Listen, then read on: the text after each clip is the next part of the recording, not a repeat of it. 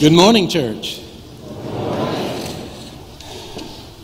There is something about this spread of time of 40 years, and I dwelled upon this, and it occurred to me there are references scattered throughout the Hebrew Scriptures and New Testament Scriptures about this 40-year thing. Remember, 40 years Moses lived in Midian. 40 years the Hebrew children wandered in the wilderness. King Saul, 40 years old of age when becoming the king of Israel. David, the ruler, Solomon, the ruler, 40 years they ruled. 40 is significant. It's a number that recognizes a lifespan, a generation. Often in the Scripture, the 40-year period is a time of testing and trial, and ultimately, through endurance, achieving a sense of clarity and purpose and harmony within God's will. 40 years of service as a minister of word and sacrament, a pastor to God's people, a proclaimer of the gospel is no small achievement, for it is no small covenant to keep. It requires steadfast love and a merciful heart. And today, we celebrate 40 years of ministry of the Reverend Dr. Gregory Knox Jones. And so here we are, you and me and Greg. Here we are in the heart of Wilmington, Delaware, a congregation, remarkable congregation, a congregation of many joys, a congregation of wide open arms, a congregation intentionally inclusive in membership and service. You are a happy staff church. I know this. Because Susan comes home and often she's exhausted, but she is always expressive of her gratitude to be here and to be with you and to serve with Greg. I also know it because you've expressed that openness to me. I can walk in here, and unlike any other church, I meet dozens of people I know. And you can welcome me as the presbytery executive, or often you can just know me as Mr. Susan Mosley. And I really like that. So together you have built this community, and you keep raising the bar. Your worship, thoughtful, inspirational. Your education, provocative and thoughtful. Your care, your service, your fellowship, and the stewardship of this amazing church facility. You open the doors for anyone here, not-for-profits, music, art, hospitality. You grow gardens on your lawn.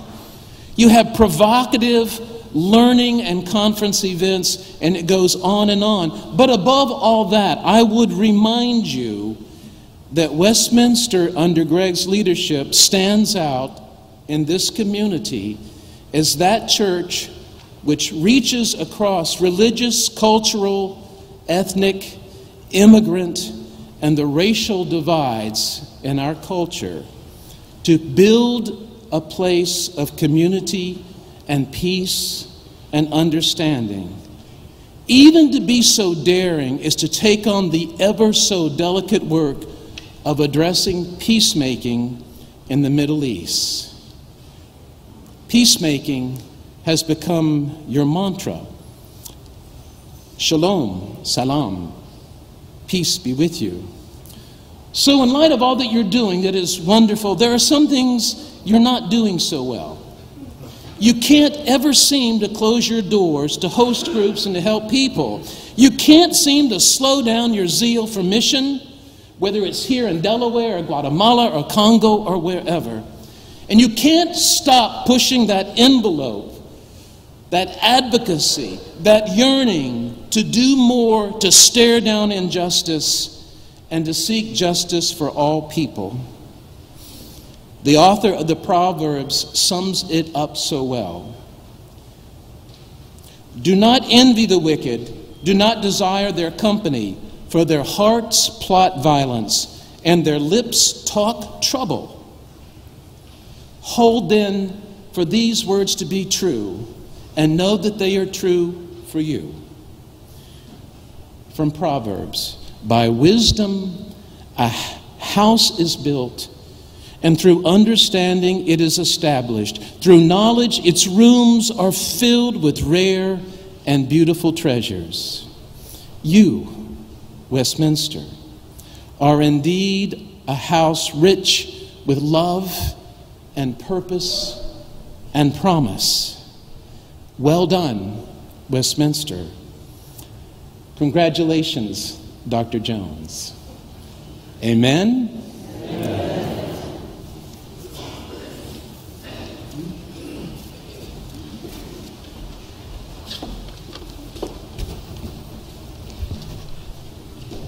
My colleague, the Reverend Dr. Gregory Jones, invited me to read 2 passages from the prophets as a part of the celebration of his 40 years of ministry. That means 40 years of helping and healing and caring, 40 years of marching as a soldier for social justice for all of God's children. I have been asked to read 2 consequential passages from the prophets because our colleague, the Reverend Dr. Gregory Knox Jones, is a consequential religious leader.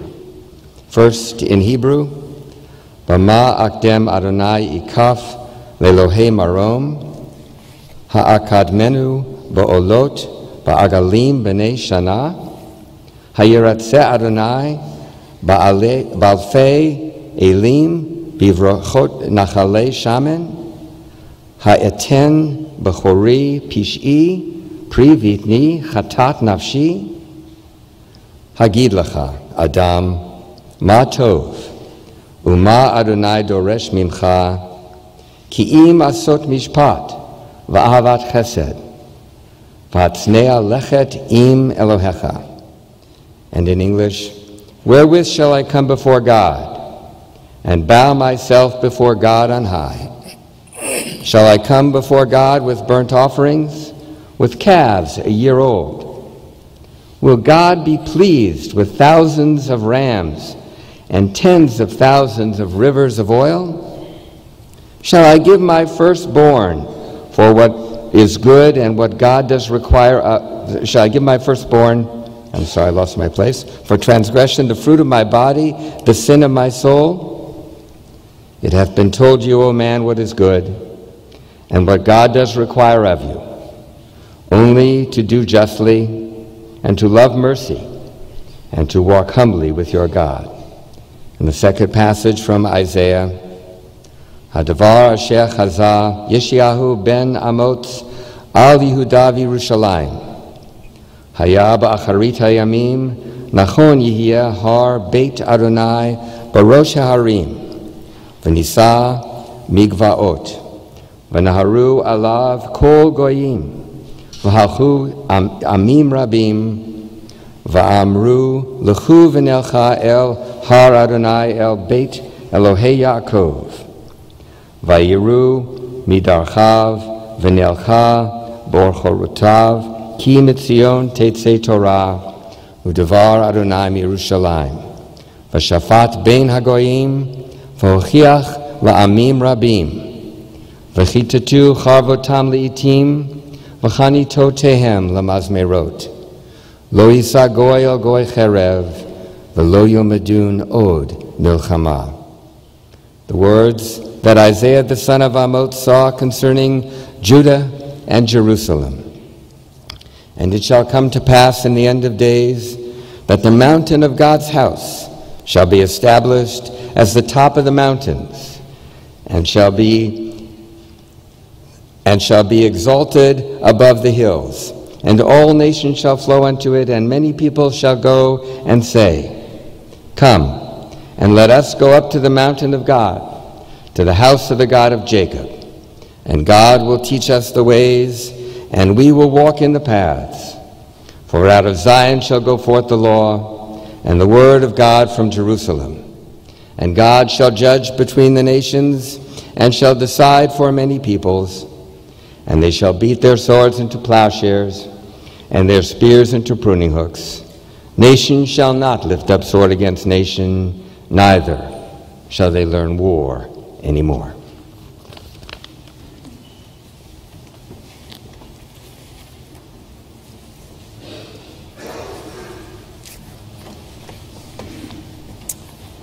Good morning. So I have a riddle, which I'm going to present to you, and then you have a little bit of time to think about it. What do Trinidad, Miami, Irma, Christian, Muslim, and Jewish children, and Vienna, and the Lutheran Church all have in common? So I'll answer that in a second.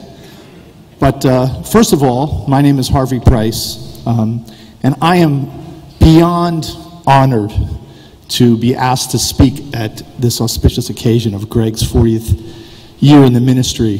Some of you know me as the guy that plays timpani every Easter over here. Some of you know me as Linda Henderson's husband, and some of you know me as the crazy Meshuggah guy, which is Yiddish for crazy, that runs this project called Peace Drums. And I think Greg's going to talk a little bit about it, but I will also, but I just want to say that I am delighted to be here to what I consider my Christian home, Westminster Presbyterian. And I see many people and many friends who have helped birth Peace Drums and have given time, money, their hearts, and their homes to the Peace Drums cause. Peace Drums is a music shared existence project that takes place in Israel that brings Christian and Muslim and Jewish children together. So there's the first part of the answer to your riddle. It was birthed here at Westminster and at Congregation Beth Shalom, just a few steps from here, miles from here. And Greg was really instrumental in making this thing happen. And I would say probably instrumental in changing the course of my life and bringing me into this project. And now it's kind of taken over my life, which I'm more than happy to have happen.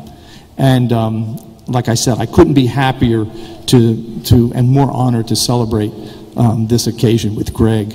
It's quite an honor. Both Greg and Camilla have been incredible in their support for Peace Drums and their encouragement to let this project take place that is 5,000 miles from here and runs fairly smoothly, inshallah.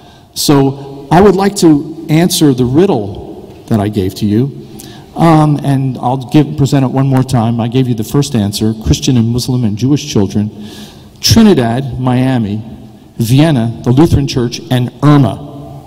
So in Israel, we have, for the past year, a former student of mine who is from Trinidad, a fantastic young musician, Brielle Scott, who has been teaching Christian and Muslim and Jewish children in Haifa, Israel, for Peace Drums. And she's been giving of her time and her talents and winning the hearts of these kids and their parents for the past year. In April, her visa ran out in Israel, so she had to go back to Trinidad, and we had to reapply for a volunteer's visitor's visa from the Israeli government for 1 year so that she could return and teach again. So it took about 5 months of lots of paperwork and back and forth by my good friend Micha Shakur, who some of you have met, going almost on a daily basis to one Israeli ministry or another with another piece of paper saying, no, this is really a great person, and here's support from a Jewish school, and here's support from a Christian school, and here's support from the Arabic community, and here's support from the Muslim community. They finally granted her visa about 2 weeks ago, which was great. And the easiest way for Brielle to go from Trinidad to get her passport in the U.S. to fly to Tel Aviv was to go through Miami. And of course, last week was a great time for her to fly from Trinidad to Miami until Irma decided to interject herself into the picture. So we had to kind of cancel, and then the Israel embassy in Miami closed its doors for a week, and so her visa is waiting for her, and we're hoping to get her to Miami by Tuesday, pick up her passport by Wednesday, and fly to Tel Aviv on Friday, inshallah, which is Arabic for God's will. Why is it so important besides just to continue the mission of Peace Drums? Well, the last answer is because the Peace Drums Band has been invited to come to Vienna October 24th to perform for the 500th anniversary of the Lutheran Church concert that's going to take place in Vienna at that day. And that invitation came by way of a good friend of mine who runs a very large music school in Vienna that's administered by the Lutheran Church. And this is the 500th anniversary of the Reformation. So he thought it would be a great idea to have the Peace Drums Band from Israel come to Vienna and play on this concert in the Musikverein in the Golden Hall, which is maybe the single most prestigious concert venue in all of Europe, maybe all over the world. And of course I accepted that invitation heartily, thinking, yeah, we'll have plenty of time to prepare these kids because I have a great teacher from Trinidad in Israel. Well, we have less time than we thought, but it's still going to happen. And the last part of this puzzle is Vienna, which is where the concert will take place, but also because the music school in Vienna, which will be hosting the kids from Israel, want to start Peace Drums Vienna for Syrian refugee kids that are now, a lot of them are in Vienna, and they want to have the Syrian refugee kids, both the Christian and Muslim kids, play music with the local kids from Vienna. So that's how that all ties together, unbelievably so, and so that's what's been on my mind. But this morning, what's on my mind is thanking Greg for allowing me the opportunity to stand up here and speak to you all. So thank you very much.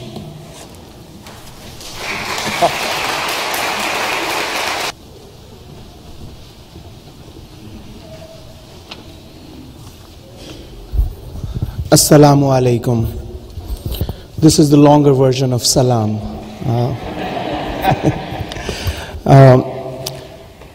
Just a few days ago, myself and my wife, we went for Hajj. Hajj is the pilgrimage for Muslims. And during Hajj, we usually visit two cities, Medina and Mecca. And while I was in Medina, I was at this mosque where Prophet Muhammad, peace be upon him, was praying, and the orders came to change the direction from Jerusalem to Mecca for the prayer. And so that mosque is called Mosque of Two Qiblas, two directions. And obviously, before that, between Jews and Muslims, there was a lot more harmony because they were both praying towards the same direction. So this changed some of that. And people had objections for why Muslims have changed their direction for prayer.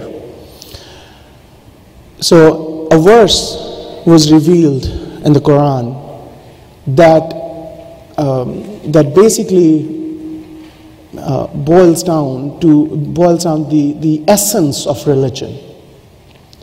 And that essence of religion, whatever we do in our religious lives, boils down to attaining one characteristic, and that is righteousness. So our giving, our helping others, our doing all works of charity, they all help us achieve righteousness. So this verse explained and defined what righteousness is. And while I was in that mosque, Greg sent me an email, and he said that I'm open to whatever you would like to read, but this is what I found for your consideration. And I was at that mosque. So, as I read that, I told him that there wouldn't be any more appropriate choice of a verse from the Holy Quran to read at this occasion, to remind all of us that no matter whether we are Muslims, Jews, or Christians, we have one goal for all our practices in life, and that is to achieve righteousness. And the 40 years of righteousness can be summed in this verse. So I'll recite in Arabic first, and then I'll present the translation. ليس البر أن تولوا وجوهكم قبل المشرق والمغرب ولكن البر من آمن بالله واليوم الآخر والملائكة والكتاب والنبيين وآتى المال على حبه ذوي القربى واليتامى والمساكين وابن السبيل والسائلين وفي الركاب وأقام الصلاة وآتى الزكاة والموفون بعهدهم إذا عهد والصابرين في البأساء والضراء وحين البأس أولئك الذين صدقوا وأولئك هم المتقون. Righteousness is not that you turn your faces towards the east or the west, but true righteousness is in one who believes in one God. So I think just this part of the verse explains the similarities and the greater goal between all religions. It doesn't matter whether we face east or the west or whatever direction. The goal is to achieve righteousness. So righteousness is in one who believes in God, the last day, the angels, the books, and the prophets, and gives wealth in spite of love for it to relatives, to orphans, to the needy, to the travelers, and those who ask for help, and for freeing of slaves, and those who establish prayer and give charity, and those who fulfill their promise when they promise, and those who are patient in poverty and hardship and during struggle. Those are the ones who have been true, and it is those who are the righteous. So I stand in front of you, and I bear witness that I have seen Gregory Jones do all of these things. And that is the definition of a righteous person in Islam. Thank you.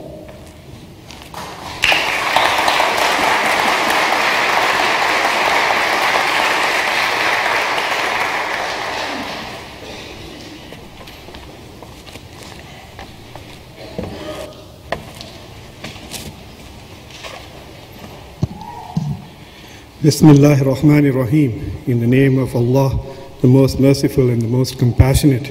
Assalamu alaikum to all of you. You all know the word salam and its meaning by now. That was such a beautiful rendering of peace. Salam means peace, and when we say assalamu alaikum, we say peace upon all of you. But in Islamic tradition, as-salam is also the name of God. So when we say assalamu alaikum, not only are we praying that may peace be with you, we are also praying that may God be with you. I feel deeply moved and touched and honored by my inclusion in today's service. Reverend Gregory Jones is like an elder brother to me in spirituality, and I think it is absolutely fantastic that he has completed 40 years of service in the service of God and in the service of humanity and in the service of this church. I would like to thank and congratulate him for his service, but I would also like to thank this church for being so blessed that you have him, and I'm sure that you have become richer because of him, and he has also become a better servant of God because of his congregation. Without his church, he would not be a pastor. But above all, I also want to thank Camilla Jones for letting Greg be Greg.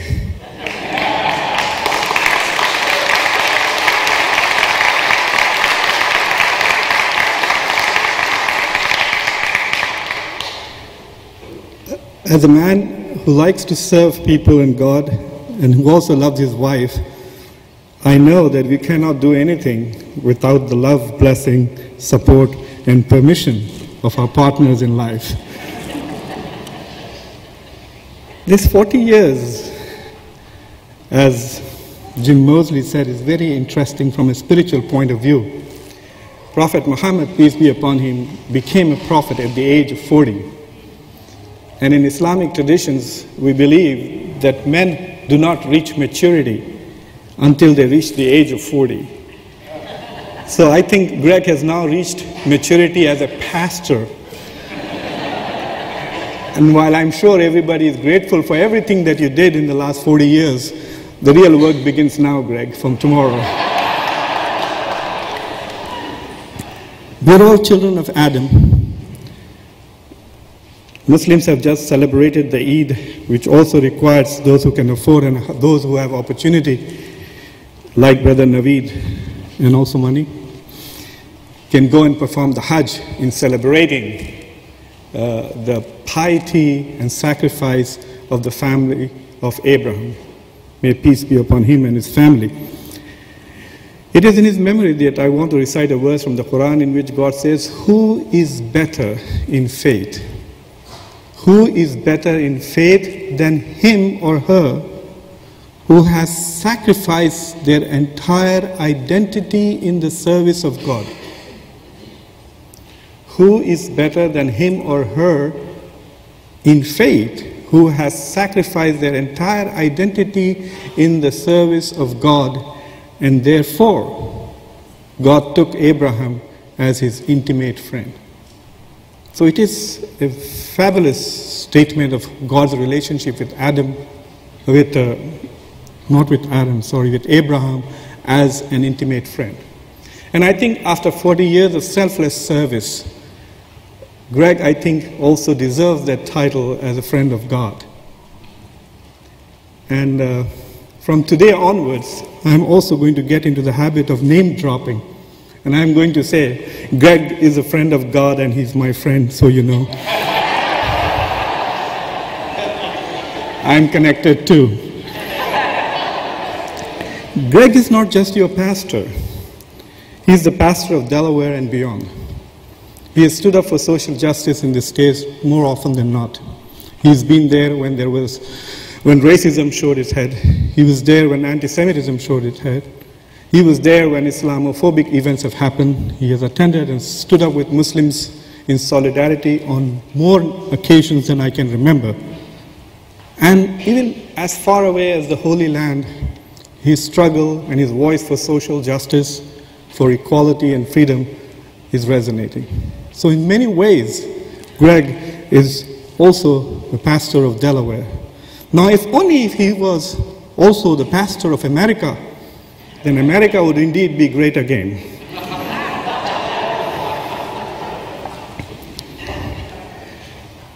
Greg has been a mentor to me in many ways. This church, I have spoken here so many times, numerous times, has become an important station in my journey of spirituality. I have given here many lectures on mysticism, on Islam, on the mysticism of Prophet Muhammad, peace be upon him.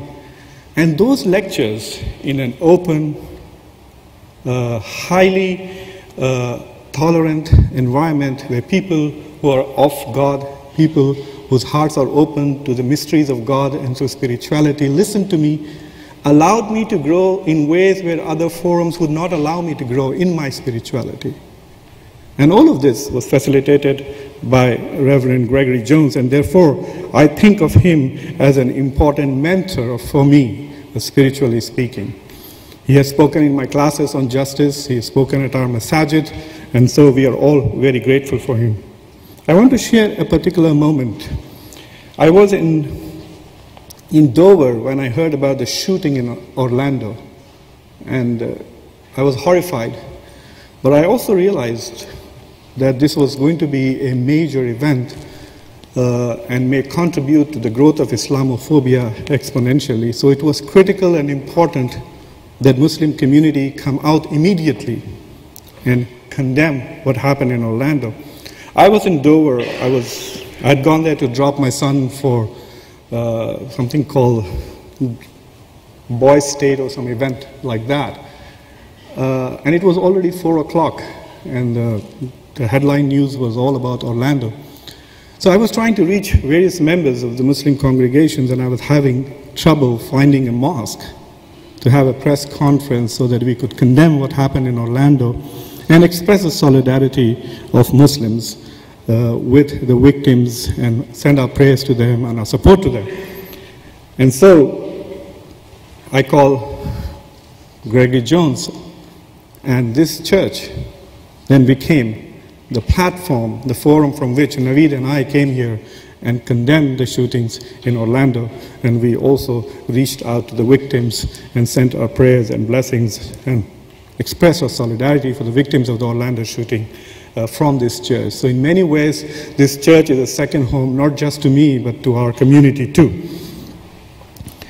Many, many years before Prophet Muhammad, peace be upon him, became a prophet, he was living as an ordinary person in the city of Mecca.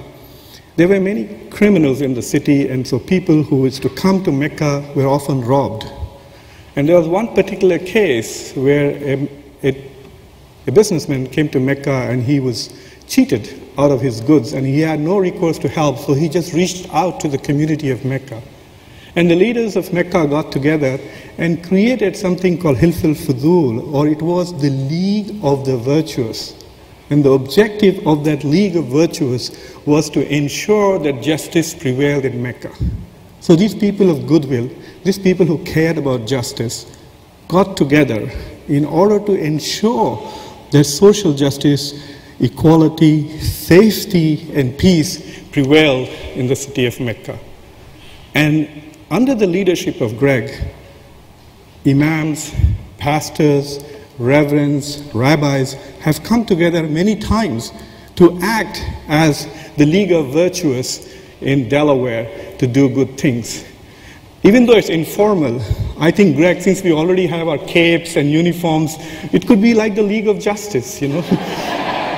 So we should have the League of the Virtuous to stand up for social justice and for peace in the state of Delaware. I pray to Allah subhanahu wa ta'ala that He continues to serve you and the community of Delaware for many, many years to come. And I hope that the impact of His service, the impact of His love, continues to resonate in our state. Amen.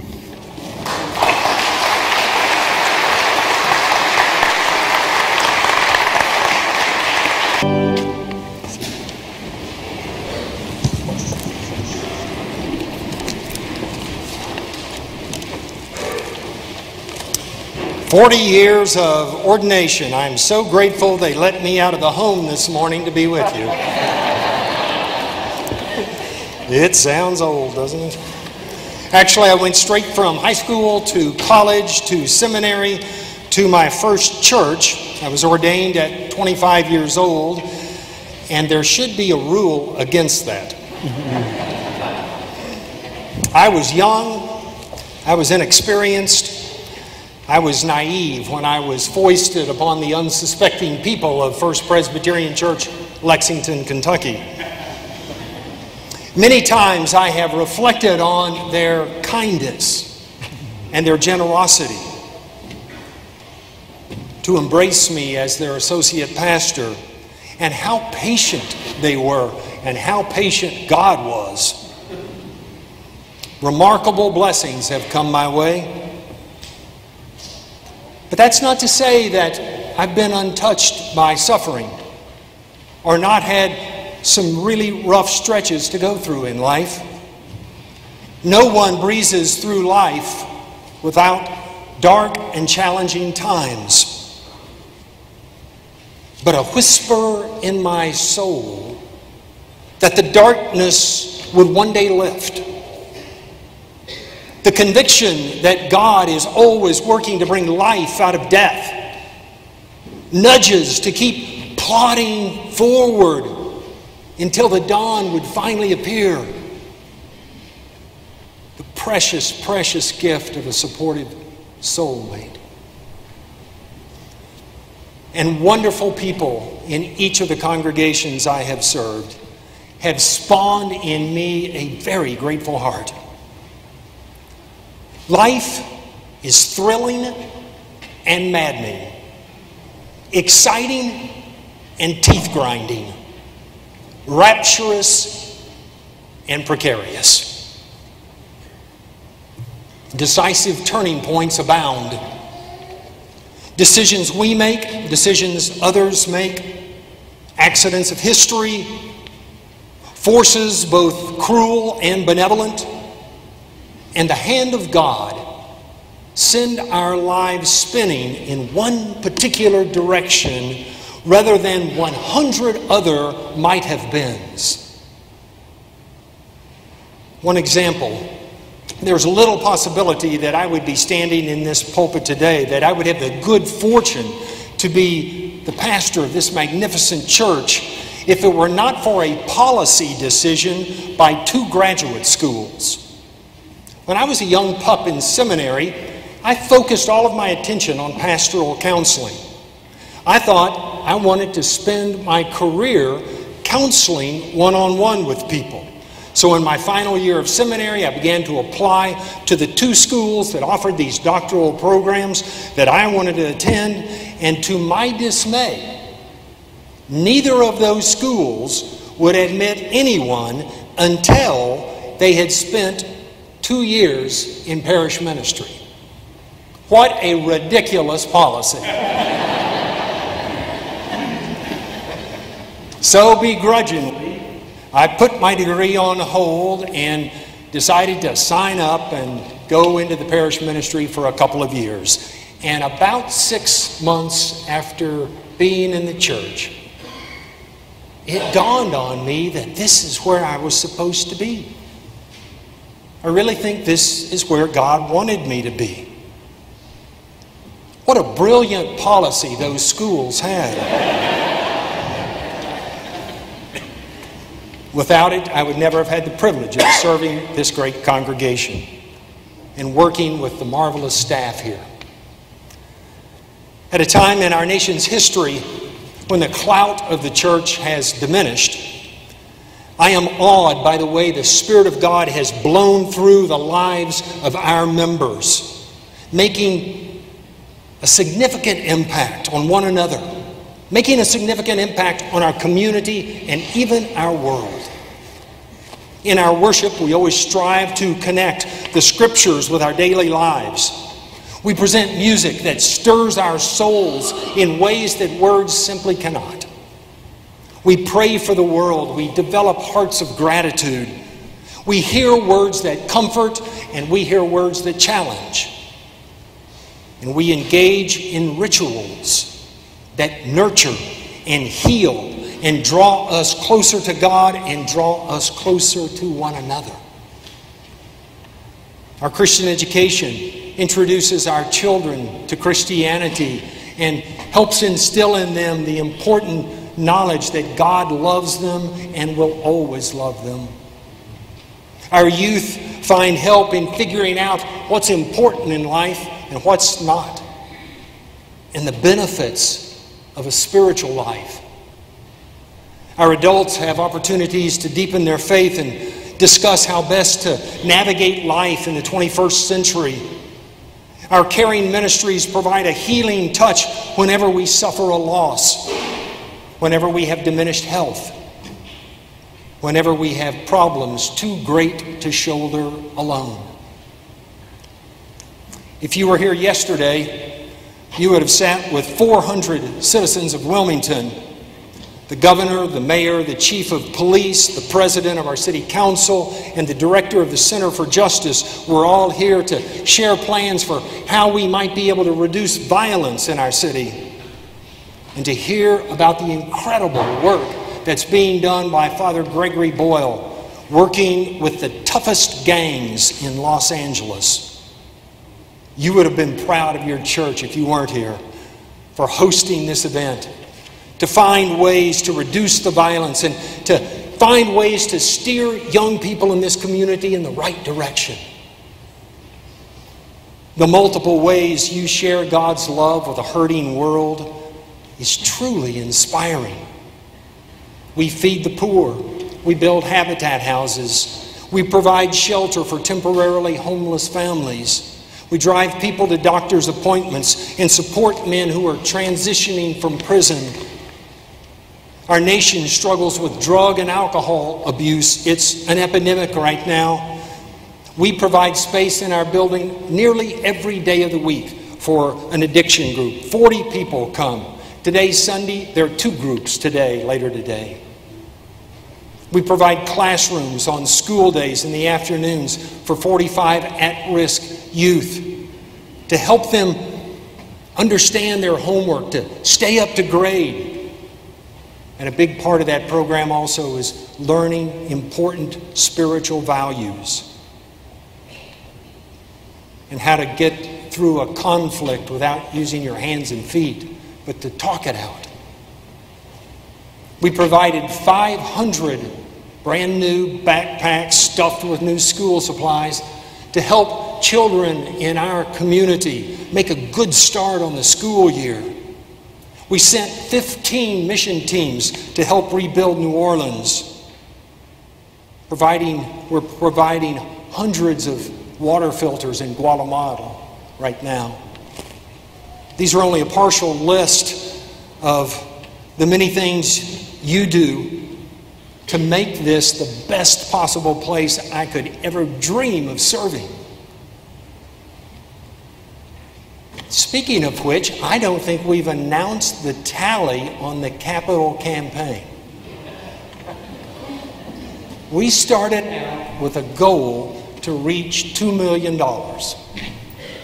We set a stretch goal of $2.3 million. We finally have wrapped up the goal.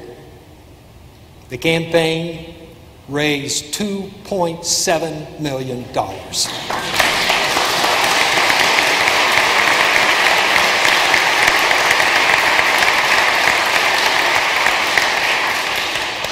You are applauding yourself because you did it. Our church family is brimming with great minds, generous hearts, and faithful people striving to live their lives in harmony with God. Many of you remember when our associate pastor, Chad Miller, drowned in the Brandywine River along with his brother. It was shocking and it was painful.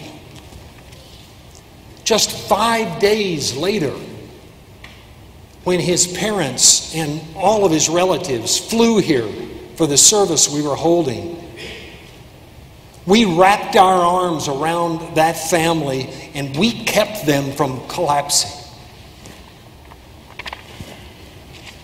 I really don't believe they would have survived that tragedy without the love we extended to them and without the tears we shed with them. The Apostle Paul said, "Rejoice with those who rejoice and weep with those who weep." And that was so healing for the Miller family. It was hard, it was painful, but it was Westminster at its best. One of the greatest benefits of ministry is being with people at pivotal points in their lives. Baptisms, illnesses, marriages, tragedies, deaths, celebrations. Thank you so much for allowing me to be part of your journey. You have made my life so rich. Taking a step back and reflecting on some of the insights I've gleaned over my 40 years of ministry, one gem of wisdom is this: in order to possess a vibrant faith, it must always be evolving. There's always more truth to be discovered. There are always greater depths within ourselves to descend. There are always misunderstandings to correct. And there is always action to be taken. Dictionaries list the word faith as a noun Well, it's a noun sometimes, but it's also a verb. Faith is not primarily about believing certain doctrines. It's about living in a particular manner. 40 years ago, when I began my ministry, there was little being done in interfaith relations. For Presbyterians, stepping across spiritual boundaries meant getting together with Southern Baptists. Maybe Roman Catholics. One exception to that was following the Holocaust. That had prompted a few tentative discussions, Jewish-Christian dialogues. Christians had mercifully put away the sword for converting people, but most people, practically everyone, believed only Christians are going to heaven. Today that's changing. An increasing number of people respect the faith of others and are pleasantly surprised to find how much our three faiths have in common. One of the joys of being in ministry at Westminster, and there have been countless joys, has been the interfaith connections we've forged. Our Muslim-Christian dialogue group, lectures, panel discussions, and Ramadan dinners have helped us to counter those destructive stereotypes of Islam that permeate the media, and has helped provide opportunities for us to build new, lasting friendships. And our work with Congregation Beth Shalom to create and sustain peace drums and to resettle our Afghan refugee family have deepened our interfaith relationships. Tomorrow, as you know, is September 11th. Prior to 2001, that was an unremarkable date on the calendar. But after the terrorists hijacked those 4 planes and flew them into the World Trade Center and the Pentagon and crashed in the field in Pennsylvania, that date has been etched on every American's mind ever since. Some of you know people who perished that day. Lives that ended far too soon. It was a tragic and gruesome reminder that there are extremists in our world that must be stopped and an ideology that must be countered. Despite the fact that Jews, Christians, Muslims, and people of claiming no faith at all have fought side by side in Afghanistan, Iraq, and Syria to defeat the Taliban, Al-Qaeda, and ISIS. Many have used the actions of extremists to fan the flames of Islamophobia. Today, it's more important than ever for people of goodwill of the Abrahamic faiths to build friendships, to work together, and to promote the core values that we share. The Ku Klux Klan and white supremacists that use the name of Jesus to justify racism and anti-Semitism don't come close to representing Christianity. Militant Jewish settlers who rob Palestinians of their land do not represent Judaism. And members of ISIS who commit acts of terrorism do not represent Islam. People of the Abrahamic faiths are given a mission. We are to bring good news to the poor. We are to open the eyes of the blind. We are to bring freedom to the oppressed. God beckons us to shine like a lamp in a room of shadows, chasing the propaganda and the fears away. God commands us to feed the hungry, to comfort the ill, and to welcome the stranger. We understand this not as a burdensome duty that weighs heavily on us, but rather as an opportunity that inspires us to become beacons of light in today's callous climate. when we extend compassion to people in dire need. We touch people with the most important force in all the world, love, which has the great impact of infusing our own lives with meaning, purpose, and joy. God expects us to stand resolute when faced with enemies of God's righteous realm.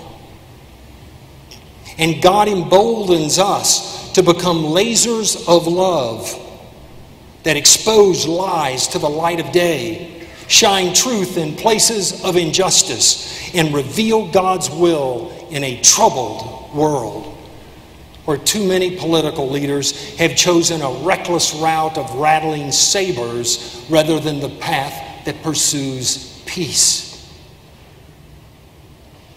It is the duty of all members of the Abrahamic faiths to lead the way. It is a noble calling, and we dare not leave it to others. The stakes are too high. The future of our children, the future of our grandchildren, the future of this planet is at stake. But I live in hope,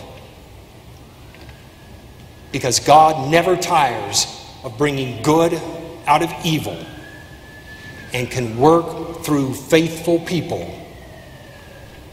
like you.